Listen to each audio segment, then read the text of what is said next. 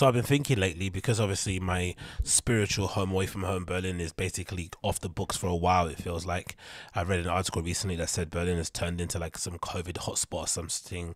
Like it's going a bit crazy over there. They're investigating certain party members for, fraud. I don't know. It's going crazy over there. Things are not great as they should be, and I can only imagine what people's mental health is like in a place like that where effectively there's no point of living in a city like Berlin unless you've got the ability to party. Do you know what I mean? It kind of renders that city null and mute, or at least you've got the opportunity to basically gallivant around the city, regardless of what you're doing. Even if you're not listening to techno music or you're just hanging around or you're doing your thing, that city kind of requires you to gallivant around places, meet random people and whatnot. And when that's taken away from you, it basically, what's the point of being there? So I can only imagine what those guys are going through. So again, if you're out there and you're hanging in, just if you're out there and you're suffering, just hang in there. If you can, man, hang in there. Times will get better. But because of that, I'm now having to look at other places that I want to go to get my little Ryanair Techno fix. And I was thinking about going to Ukraine, going to Kiev. Specifically because I've heard it's a great place to party. I follow this Instagram account that I used to sorry, I haven't checked in a while, but because obviously I've been using Instagram. But what's the account called? It's called like Soul 2 Vibes or something like that. I think it's called Soul 2 Vibes, right? It's a really good Instagram account that basically follows or basically profiles and uploads video clips of loads of people in basically Kiev partying and having an absolute sick time. So it's really one of my favorite accounts to follow. And another one thing called Closer, for the club Closer itself. So that's pretty cool. And also I remember a few years ago, there was this rumors or stories about this club over there in Kiev, unnamed club. I think it was a symbol or whatever or whatever the flipping the script, or what is it? No, what is it called when you write the style of it? Whatever the Ukrainian language is for that club's name was basically that symbol, but it wasn't called anything, right, in English or anything. But it was supposedly designed by the same people who designed the interior of Berghain. So there's loads of synergy there. Supposedly a lot of the people that play in places at Berlin would go and play there regularly too. So it was basically known as a bit of a hot spot that people went to. And supposedly, from what I read online too, the sound system's absolutely incredible. But of course, me being who I am and looking the way that I do, I was a little bit nervous about deciding to go to a place like Ukraine, because I remember when I went to Prague once and kind of ventured a little bit outside of the main city ring, the looks I was getting were really kind of worrying for the most part. I know most of it was just probably people just like, curious why somebody that looked like myself was this far out of town. But still, it kind of reminded, because usually when I go around town, unless I kind of have a really bad interaction with a police officer or some lady clutching her bag, you kind of forget what color you are. Do you know what I mean? Because you're just living your life. I don't wake up every day and flipping, do a flipping Harlem shake, or do you know what I mean? Or flipping, or whatever. Do you know what I mean? That's not what I'm doing when I wake up at the time.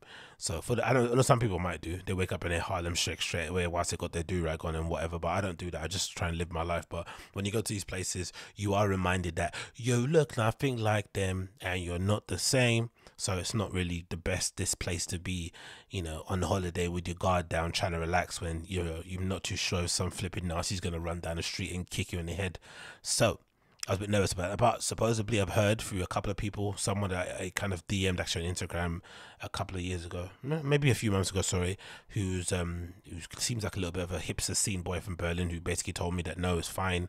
I'm a black kid. I went there a few times and it's cool. But again, it's hard to take someone's like that advice or recommendation, because he's an incredibly cool person who has an incredibly cool job. So essentially everyone wants to lick your ass anyway. Whereas I'm just a random tourist that's just going there to have a good time and party. Do you know what I mean? And kind of fist pump in the air and shit. So maybe it'll be different for me, but I'm hoping it won't, because so far anyway, I've not really seen any crazy reports that say it will be anything different. But I'm really looking forward to it. So I'm thinking of going there. Supposedly flights to go there are like what, flights to go there, duration time is like 3 hours, which is something to get used to, being on a Ryanair flight. If you know about Ryanair seats and stuff and how uncomfortable that plane is, it's all well and good going on that plane when you're going to Barcelona or Madrid, maybe parts even Scandinavia or something. It's like 2.5 hours. It's all well and good, but 3 hours in those seats, it's like, oh, that's tough, innit? But hey, and then of course the flights themselves aren't that expensive. I think the max I saw it at was about 100 quid return. The only issue is that I think there were only like 2 flights that leave per day. So it's not like those popular destinations where you got like 4 or 5 in one day. I think the flights are basically one in the morning, one in the evening. That's just basically about it. So that's something to get used to. The accommodation looks incredibly cheap compared to other places that I've been to. It kind of reminds me of the old school Berlin times when you could get your own basically apartment in the heart of the city, or where the hipsters all are, in like Neukölln, for like 150 quid for like a weekend. Now you can't never get those prices. I mean, it's like 200, 300 pound plus. I saw the Airbnbs for a Kyiv weekend, which would for me be arriving on Friday and leaving on a Monday. It was already about 150. I was like, okay, this is definitely my place to be. I just don't know where location wise. I'll probably have to get it somewhere close to where the clubs are, because again, I don't know the city too well. But I did have this map on here that shows basically a Google review of the actual club itself and what people actually have said about it and what they liked and what they didn't like. Actually, they might have some pictures, because I don't think there's any pictures actually on whatchamacallit, on Google of it, because obviously you can't take pictures inside when you're actually in the place. But this is kind of an outside look of what it kind of looks like. So you've got this, you got this very austere, stark building, that I'm guessing that's been purposely left as is, with all the improvements made inside, which I've always loved. I've always loved the idea of like rocking up to a place like this where it looks derelict and it looks abandoned, but then you open the doors and it's completely, it's amazing inside. I mean, interior design to the tilt, amazing furniture, great lighting, sound system is insane. So I've always liked that kind of thing. Supposedly it's also called this.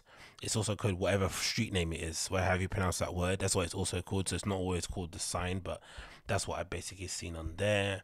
And let's go back to see some of the reviews, what people have to say about it. Obviously, I've saved up my maps because I'm definitely aiming to go. And let's see what some of these reviews say about this place. But it does look really interesting. And for the most part, from what I've seen in terms of listings, they have just the same kind, not the same, but they do have quite a lot of kind of homegrown people playing too, which has been good to see. A lot of people that I don't really recognize names wise who are filling in the list, and then they have a couple of international acts here and there that kind of pop in. So that should be pretty cool. So someone says here 10 weeks ago, better outdoor venue than any Berlin. Great lineup and people. The main dance floor is a bit too dark in the winter. A few of my friends fell because they couldn't see. Would be nice to have a bit more light to see people dance and flirt after. Also pumping in fresh air would be a bit different. Still a 5-star experience. It's hard to say 5 stars when your friends drop on the floor. So maybe some of them fainted, or maybe twisted their ankles. You couldn't see anyone hooking up, so you didn't get that kind of you didn't get some of that visual stimuli of people kind of flirting and having loads of adult fun. And also there was no fresh air, so what you were recycling in people's BO. That's not really a 5-star review, but I like the optimism. It says here, the site claims that there was no room for discrimination. This is 3 weeks ago actually. Someone said, guy in, yeah, 50% of the line had to turn back around the door because they weren't allowed to go inside. No reason was given to anyone, and the crew was smiling constantly while people had to turn back on New Year's Eve to go back home through the rain. Worst experience ever. I don't like this sort of stuff. I don't think, again, when it comes to certain places, in general, I'm not a fan of elitism. I'm not a fan of snobbery. I'm not a fan of gatekeeping. I'm not a fan of, if you've basically got the means, you're not being allowed in certain places because you don't have a certain look. But unfortunately, when it comes to nightlife and it comes to clubs, people, especially when it comes to going out at night, they tend to get a bit loopy. Drugs, alcohol is involved. People just let down the inhibitions, and maybe sometimes the worst parts of some people's personalities come out. And I think sometimes in these sort of clubs where they're not essentially catered towards the general public, they're mostly catered to people who kind of get it, right? For the most part, it's cringy to say, but that's the case. If you're gonna go to like a general club that's gonna invite or allow anybody in that's got money, you know where to go. But if you go into these places, you're obviously going for the experience because it's a little bit higher brow than other places. If that's the case, I think they should be allowed to have higher brow entry requirements. Now, some of the entry requirements may border on some discrimination sort of levels, but again, I don't think there's any way to stop that happening. It could happen in a sandwich shop. They could still give you the sandwich, but they could treat you horribly. You have no idea if the person woke up on the wrong side of the bed or they don't like the color of your skin. You have no idea. So kind of eliminating that doesn't really make sense. And unfortunately also, because of the popularity of these places, they have no initiative or no incentive to change. Well, no incentive to change actually. Because why would they? Like for however many people complain at these doors and shout and scream, I'm never gonna come back, there's a million other people who are ready to take their spot. It's the same sort of thing that people would say about people who complain online about airlines. It's like, oh, I'm never gonna fly with this airline again. It's like, okay, cool, we don't care. Do you know what I mean? Like, basically, because there's plenty of other people that will, and that will put up with our nonsense, so there's no incentive for these people to change. So that's where it gets a little bit tricky in that regard. And like I said before, I generally do think as a business you should be allowed to basically determine who or what you allow in your flipping establishment, to a certain extent, of course. I think that's how it always should be. And in by and large, if you really want to go, again, this is sad to say, I think if you really want to go, you eventually will get in. It's, no one wants to be taking constant trips to a certain location, flying somewhere, paying for accommodation in the hopes of getting in somewhere. That's a bit nuts, but kind of framing your entire trip on one place anyway is insane. Even when I go places, like, I always have places that I want to go and check out, cool, but I always have contingency plans just in case it doesn't work out. I don't just put all my eggs in one basket. That sounds insane, but everyone's kind of different in that regard. Someone says here, best lineup. Oh, I actually like this to go. 2 months ago, best lineup. The barman do an excellent job. Someone says here, a month ago, I have attended raves of all kinds since 21. Sorry, since 2001, my home is Toronto, Canada. Never have I been arbitrarily denied entry to any venue. Was totally sober, money in pocket, smile on face, told not today. Not sure, I want to try again. Ask politely why, no answer provided. You should never ask why, really. That's like asking why when somebody breaks up with you. You should just accept their decision and move on. It's embarrassing, I'd imagine so. I've been denied myself. No, I haven't really, to be honest. The only time I did get denied in the places when I was with a massive group of boys, so I should have really known better. And then we actually tried to go around the corner and take off our jackets and try again, like as if they wouldn't have recognized us. I mean, I already look the way that I look. Well, imagine me taking off my jacket. Imagine me coming to a door with one jacket on, you telling me no, and then me turning around the corner and putting on my friend's jacket and coming back again. You'd be like, are you taking a piss? I'd be like, what? But obviously I was drunk and high, so I didn't really gather what was going on. So that was the only time I've actually been denied. And again, I don't really put all my eggs in one basket. I always have contingency plans or other places I want to go to just in case. And it's not that deep for me. If I don't get in, I don't get in. I mean, it's just a club. I don't care. Another person says here, 3 weeks ago, these are bad reviews 3 weeks ago. It says, our claims to be a territorium of freedom, free of racial judgments, but after standing in an hour for rain, we weren't sent home without a reason. After speaking to a citizen of Kyiv, it turns out you shouldn't go there as a foreigner. The whole freedom image they're playing or turned out to be as fake as it could be. They're trying too hard to be Berghain. But again, no one's really talking about, they keep saying discrimination and not being judged or racial thing, but no one's actually saying if they're black or not. That's what people want to hear. Are you black? Are you Asian? Like, let me know. Like, be clear. Or is this people from Hungary saying I was discriminated against? Like, I don't know, man. I don't know if I buy that one. You know what I mean? That's what I want to see. I want to see a group of black kids just said, oh, we tried to get in here, and they said no. I don't see that so far. Another one from a month ago, smaller than Berghain, called an open audience together with an incredible level of facilities, either for partying or even relaxation. It's beautiful and crowdy booth at Saturday night and Sunday afternoon. Very strict door policy though, so dress some kind of underground style and keep it positive in front of the entrance. Well, it kind of reminds me of the old days. So back in the day when places were a lot less popular as they were before, it was very hard to get into certain places. Either you had to queue really long, or when you got to the front, someone would tell you no, which made those places, unfortunately, that much more desirable, because you were like, okay, cool, next time I go, I'm definitely getting in here. That's basically the crux of the situation. And if a really strict place exists, I don't think that's a bad thing. You could go to certain restaurants in Japan, or so in Tokyo, and you could not be served or you won't be let in just because of the cut of your jib, or because of the time of day you went there, or because they supposedly ran out of the produce, but they just don't want to make it for you because they don't think you're worthy. These things happen all the time, and unfortunately, this is one of the, this is one of those kind of weird things that I'm kind of in two minds about, because like I said, I think it must be super gutting to travel that far distance, or whatever. It doesn't matter how far you travel, if you walk around the corner, and to think, because everything else in life, if you have the money and you're willing to travel, or you're willing to do what needs to be done, if you have the money basically, or the means to, you can basically do whatever you want. So it must be a bit of a mind fuck to kind of go to a club and be told, nah, your money's not good here, go away. And then you ask why, and they don't tell you anything, and they turn their backs to you, or or they push you away, or they call the police. Like, that must be hard to take. Another person here said, Berghain's little brother, don't forget to go home. That's the name of a good documentary you should check out as well if you haven't checked out. Really nice one about the scene and all that stuff. Another person says here, excellent staff, amazing crowd, will definitely come back to Ukraine again for this place. Another person says here, 3 weeks ago, such an amazing, crazy place. Another person says 5 months ago, my friends and me come from Berlin for the conceptual party, and we are all very positive, surprised by the amazing club architecture, other fun and friendly guests, and the friendly and professional workers. Music was also very good. We are all impressed, and it's not easy to impress Berlin party veterans. We all want to come back. Thanks for the amazing experience. All right, mate, take your head out of your own arse. We can't impress Berlin party. Some of these people, man, like, relax. Yeah, I mean, relax. You're just going to a rave. Relax. One of the best. Oh yeah, I like this one. One of the best ones ever. Totally Berghain. I was not expected to see what underground scene in Eastern Europe. The only difference I compare Berghain to Dorsaaf is much friendlier, and I'm happy with that. So some group of people say that Dorsaaf are super rude and they're really strict. Other people say they're really friendly. But I guess it depends where you're coming from. If you're coming from a place where everyone's a dick, it's gonna be like going to Disneyland. If you're used to people acting, being overly nice to you at the door, you're also going to be a bit surprised because people are going to be a bit cold. I'd imagine so. And also, just imagine what Ukrainian persons are like day to day. They're not like us Brits. I mean, happy-go-lucky, saying sorry or thank you a million times. They've got a completely different way of acting. So it's probably a way to kind of probably take some time to get used to that. So that's one place I want to check out. And then the other place I want to check out is this place called Arsenal. What is it called? Arsenal 23. Was it? No, Arsenal 22. I don't know why it's called that, to be honest. To be really, really honest, I don't know why this random club in Kyiv is named after a football club in the UK. But we move. There are some pictures of it, actually, which look pretty cool.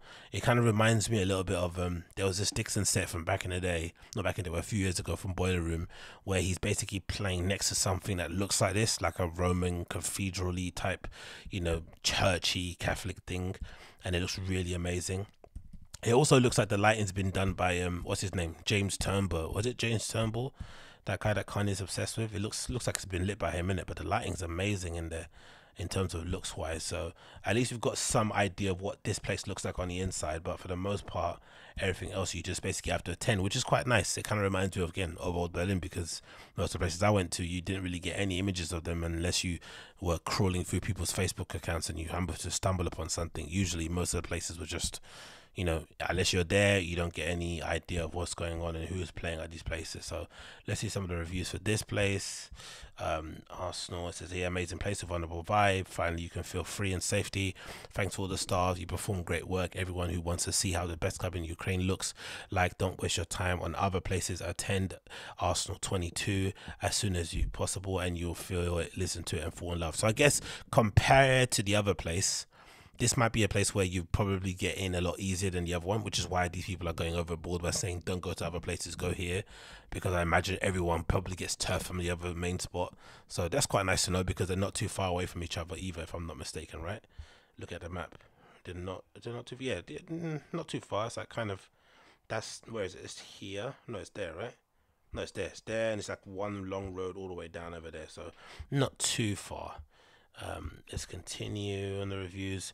Yeah, another post 3 weeks ago. See, look at the, and this is somebody that's verified, that's left a few reviews, so not some scrub. And 132 reviews have actually left this person. They say the following about Arsenal 22: avoid this place and be happy. There are awesome alternatives. You'll be much better served in clubs like Colida, K41, Closer, Hotel, HVLV, or bars like Graham. Oh, that's good to know these bars and stuff. Nesdo, Sloy Bar, B2B, and pretty much anywhere else. Enjoy the cater. Oh, people hate it. Thanks for the super friendly team. Nobody says smoking allowed, gross, easy way to catch COVID or any virus where smoking in the country should be enforced the law. I quite like it, I gotta be honest. I have to be one of those guys that says I quite like when I go to, what's it, Paris, or the same thing, where everyone was smoking. You go to Berlin, everyone's smoking indoors. I quite like it. It's annoying because once you come back home, your whole clothes stink, but it's quite nice to pretend you're a smoker too and buy a pack or something, and then, violently cough after a couple of drags and then give the rest to somebody else. It's quite thrilling, but it is quite nice. I gotta be honest, it kind of takes me back to a much simpler time in life. Continue here. Another person says, a venue that's clearly trying to emulate Berghain, which is a laughable. Tickets were about $30 for two of us, which is standard. That's pretty good, I think. We get to the door and they say that if you're not 21 you can't get in. This is clearly not true, due to the fact that the people who are clearly not 21 will also get in without ID checked. I love tech. That's, see, people when they leave reviews, this is why I don't like people that leave reviews. It's kind of similar to Karens. Whenever you see a video of a Karen online, they always start recording when they feel like they're gaining the upper hand, but they never show you what led to the person they're arguing with to snap. It never showed that. They always show either when they gain the upper hand, or when they feel like when they feel like they're looking like a victim, so that you can get sympathy for them. And then when the full story comes out, you're like, oh, this guy or girl is a flipping psycho. The same here. This person's admitting loads of information, because I thought what they were going to say after they mentioned ticket price was like, oh, we bought tickets online, we got to the door and they said, tickets didn't guarantee entry. That's annoying. That's really, because I know some places do that, where they put it in really small writing that tickets don't guarantee entry. But if you don't know, you don't check, you just pay your money and you buy the ticket and you walk up, and then they say, oh, we don't like what you look like, so you're not going to get in.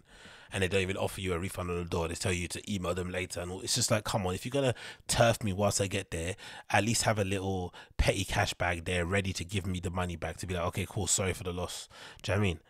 But this is clearly a case of somebody not bringing their ID, thinking that they look over 21, being denied. Again, I don't understand people who go to foreign countries and don't bring ID when they go clubbing. It's like, what is wrong with you? Like, really, what is wrong with you? Another person says, I love Techno, always have, but just because I wasn't wearing clothes deemed suitable for Techno rave on account of the fact that I was only in Kyiv for 3 days, we were turned away. I doubt we'll get money back for our tickets. I would avoid if I were you. Again, going to another city in another part of the world for 3 days, not doing any research about what people that go there look like, not doing any research about how strict they are on the door, and just kind of gambling is a recipe for disaster. I'm sorry. These places are already insufferable already as it is. The scene's insufferable. You go to some record stores in some cities and you have these flipping, dusty motherfuckers that, are working for £6 an hour giving you dirty looks, right? Because you're not touching the records correctly. It's annoying and it kind of pisses me off. But that's the scene. It's pretentious. It's full of people that are up there on asses. But for the most part, if you kind of keep at it, they all warm up and they're usually lovely people. But if they're pretentious in crappy record stores, imagine how pretentious they're going to be if they're the ones that have the ultimate power to say yay or nay to your night out. Like, you have to do yourself a favor, really. Another person says, here, had a blast here. The place is up the street, has an insane queue, and we found this place by mistake, and that was a blessing. Okay, so they probably went to the main one, and then they went there. Music was a religion. Another person says, I did a working documentation of the situation, the customer through. Oh, I don't know what that says here. Although the vintage, okay, that's probably translated. I'm not going to get that one correctly. But yeah, so far the reviews don't look too shabby. Very cool vibe, blah, blah, blah. But yeah, that's the plan. Kyiv to go. So if you have any information, my dear listeners, about Kyiv, and if you've been there before for a clubbing weekend, please let me know via the comments below, or if you listen to the podcast, email me. I'll put the link to the actually there'll be if you go to the main page of my podcast, there's actually a contact me button there at the top. There's a contact button, so you can actually click that, and then from there you can obviously let me know what you guys think of let me actually see if I can get up on here. There you go. If what you actually think of Kyiv as a city, and whether or not you would recommend it for a place for me to go to. So if you actually check out my main podcast page, which is AgostinhoZinga.libsyn.com, which I obviously change it to .com because that's horrible, but regardless, there's a contact me button there at the top. So if you listen to the audio, I'll put that in the show notes for you to check. Email me, let me know what you think of Kyiv. Have you been there before? Would you recommend it? Would there other places that you think I should go to before visiting the main spots I kind of pointed out there? Let me know. Let me know.